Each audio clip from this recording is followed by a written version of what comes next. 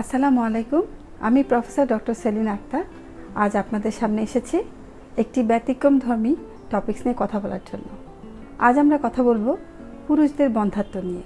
প্রাচীনকাল থেকেই আমাদের সমাজে একটি ভ্রান্ত ধারণা আছে, যদি কোনো দম্পতির সন্তান না হয় তাহলে এককভাবে সেই মেয়ে সঙ্গীটিকেই দোষারোপ করা হয়। এমনও অনেক দেখা গেছে যে একজন পুরুষ তার বংশ রক্ষা করার জন্য প্রথম বিয়েতে তার বাচ্চা না হওয়ায় একের পর এক বিয়ে করতে থাকেন, অথচ তিনি রয়ে যান নিঃসন্তান। কারণ মূল কথা হলো যে সেই পুরুষটির বন্ধ্যাত্ব। আজ আমরা এই ব্যাপারেই কিছু কথা বলবো। বন্ধ্যাত্ব নিয়ে কথা বলতে গেলে আমি প্রথমে একটি ধারণা দিতে চাচ্ছি। আমরা যদি এভাবে বলি যে কোনো দম্পতির যদি বাচ্চা না হয়, তাহলে যদি আমি একটা পরিসংখ্যান বলি, তাহলে আমরা বলে থাকি যে 40 ভাগ দায়ী নারী সঙ্গী, 40 ভাগ দায়ী পুরুষ সঙ্গী এবং 10 ভাগ হচ্ছে উভয়ের মিলিত কিছু দুর্বলতা থাকে যার জন্য বাচ্চা হয় না, আর বাকি 10 ভাগ হচ্ছে আননোন কজ, যেটা এখনো জানা যায়নি। হয়তো দেখা গেল কারোরই কোনো সমস্যা নাই কিন্তু বাচ্চা হচ্ছে না। সুতরাং আমি যে হিসাবটি বললাম তা থেকে আমরা পরিষ্কার বুঝতে পারছি যে কোনো দম্পতির যদি বাচ্চা না হয় তাহলে বাচ্চা না হওয়ার জন্য এককভাবে পুরুষ সঙ্গী অথবা মেয়ে সঙ্গী কেউ দায়ী নন। এটা সময়ের ব্যাপার, এবং যদি কারো বাচ্চা না হয় তাহলে ধৈর্য ধরে সময় দিয়ে যথাযথ ডক্টরের কাছে যেতে হবে এবং সেই মতো চিকিৎসা নিতে হবে। এখন আমরা আসুন জেনে নেই পুরুষদের বন্ধ্যাত্বের কিছু কারণ। এই সময়ে আসলে পুরুষদের বন্ধ্যাত্ব আমাদের সমাজে একটা মাথা ব্যথার কারণ হয়ে দাঁড়িয়েছে। কারণ পুরুষদের বন্ধ্যাত্বের যে সংখ্যা, পরিসংখ্যান, সেটা আমরা যারা প্রতিদিন চেম্বারে নিঃসন্তান দম্পতিতে চিকিৎসা দিয়ে থাকি দেখা গেছে অনেক পরিমাণ বেশি। বন্ধ্যাত্ব নিয়ে কথা বলার আগে আরেকটা ব্যাপার যেটা আমি দর্শকদের বলতে চাচ্ছি, যে আমরা আসুন একটা ছবির মাধ্যমে দেখে নেই যে বাচ্চা হওয়ার জন্য যে দুইটি অতি প্রয়োজনীয় উপাদান সেই দুইটি কি। আমি একটা ছবির মাধ্যমে দেখাচ্ছি। ডান দিকে যে ছবিটি সেটি হচ্ছে একটা ডিম্বাণুর ছবি, বাম দিকে যে ছবিটি সেটি একটি শুক্রাণুর ছবি। আমরা এখন ছেলেদের যে শুক্রাণুটি তার দিকে তাকাই, আমরা দেখতে পাচ্ছি যে শুক্রাণুর একটি ছবি এখানে আছে এবং এই ছবিটি হচ্ছে একটি আদর্শ শুক্রাণু অথবা স্পার্মের ছবি।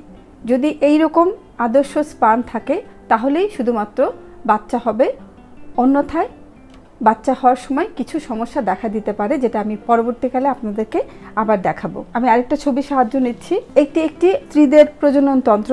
এই শুক্রাণুটি বাইরে থেকে এর একটি গতি থাকে, নির্দিষ্ট গতিতে যাবে, যে প্রজনন তন্ত্রের একটি নির্দিষ্ট স্থানে স্ত্রীর শরীর থেকে যে ডিম্বাণুটি আসে তার সাথে মিলিত হবে এবং তখনই একটি ভ্রূণ অথবা মানব শিশুর জন্ম হবে।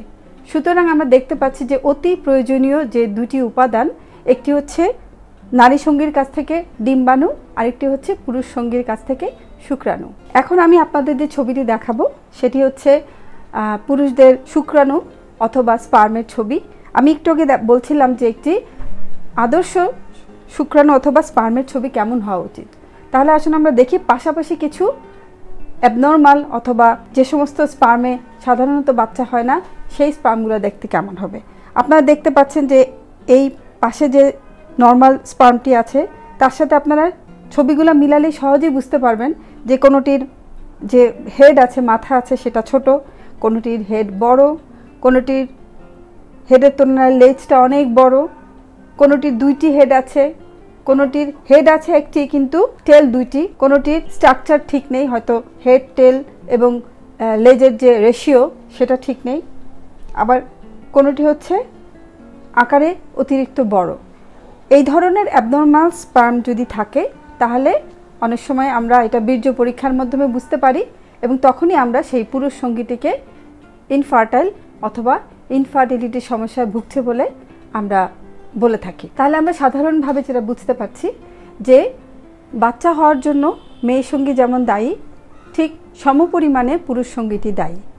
তাহলে পুরুষ সঙ্গীটির যদি সমস্যা আছে কি নাই সেটা আমরা বুঝতে চাই, তার জন্য খুব বেশি যে পরীক্ষা নিরীক্ষা করতে হয় তা না, শুধুমাত্র পুরুষের সাধারণ একটা শারীরিক পরীক্ষা, যেটা অনেক সময় আমরা পুরুষ ডক্টর দিয়ে করিয়ে থাকি, এবং তারপরে একটি মাত্র পরীক্ষা যেটা দিয়ে আমরা বুঝতে পারি যে সেই পুরুষ সঙ্গীটির সমস্যা আছে কিনা তা হচ্ছে সিমেন অ্যানালাইসিস, অথবা এটাকে আমরা বলে থাকি বীর্য পরীক্ষা। এই বীর্য পরীক্ষাটির কিছু নিয়ম কারণ আছে, যে নিয়মগুলো আমাদের যে ডায়াগনস্টিক সেন্টারগুলো আছে সেখানে গেলেই পুরুষ সঙ্গীকে বুঝিয়ে দেওয়া হয়। তবে আপাতত যেটা নর্মালি আমরা বলে থাকি যে সাধারণত আমরা স্বামী স্ত্রীকে 3 দিন আলাদা থাকতে বলি। আলাদা থাকার পরে যে বীর্যটি কালেকশন হয় সেই কালেকশনের রিপোর্টটির উপর ভিত্তি করে আমরা সেই পুরুষ সঙ্গীকে বলে থাকি যে ওনার সমস্যা আছে কি নাই। দর্শক মণ্ডলী, আমি আশা করব আমাদের এই ভিডিওটি দেখার পরে আপনাদের মাঝে যে ভ্রান্ত ধারণাটি ছিল এতদিন, সেটি কিছুটা হলেও আপনারা ঠিক করে নিতে পারবেন। এবং আমরা আমাদের দৈনন্দিন যে রোগী দেখার যে চেম্বার, সেই চেম্বারে অনেক সময় আমরা পেয়ে থাকি যে পুরুষ সঙ্গী সে একটু নন কোঅপারেটিভ হয়। আমাদের জন্য খুব মানে ডিফিকাল্ট হয়ে যায় তাদেরকে বোঝানোর যে তাদের কোনো সমস্যা থাকতে পারে। সুতরাং যদি সংসারে কোনো সমস্যা হয়, দুজনে যদি বাচ্চা না হয়, তাহলে অস্থির না হয়ে, রাগ না করে একটু সহনশীলতার সাথে চিন্তা করতে হবে। এবং যখন আপনারা ডাক্তারের কাছে আসবেন, ডাক্তার যেভাবে আপনাদের বলবে পরীক্ষা করার জন্য, সেভাবে ডাক্তারকে যদি আপনারা সহযোগিতা করেন, তাহলে আমি আশা করি ইনশাল্লাহ আপনাদের যে বাচ্চা না হওয়ার যে একটা সমস্যা, যে ব্যথা, সেটা অবশ্যই নিরসন হবে। সবাই ভালো থাকুন। আল্লাহ হাফেজ।